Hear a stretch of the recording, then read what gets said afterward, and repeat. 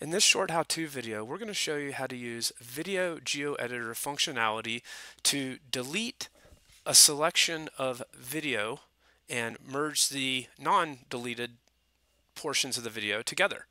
So in Video GeoEditor or Line Vision Desktop Ultimate, you'll simply come up here to File. We'll go grab our video.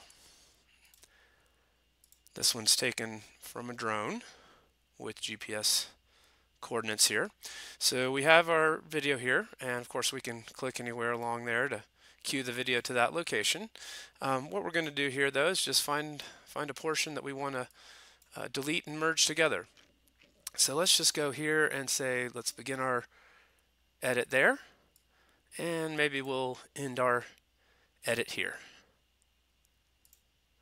And we can see that the portion of the video that is to be deleted is highlighted in gray, and the remaining portions that are not to be deleted are still highlighted in red. So we will come up here and then click this delete selection and merge button, and it asks us where we'd like to save it. That will work, and we've successfully removed the section there.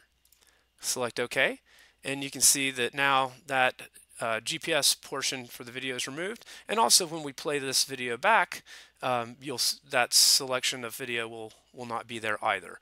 So let's just go ahead and do that.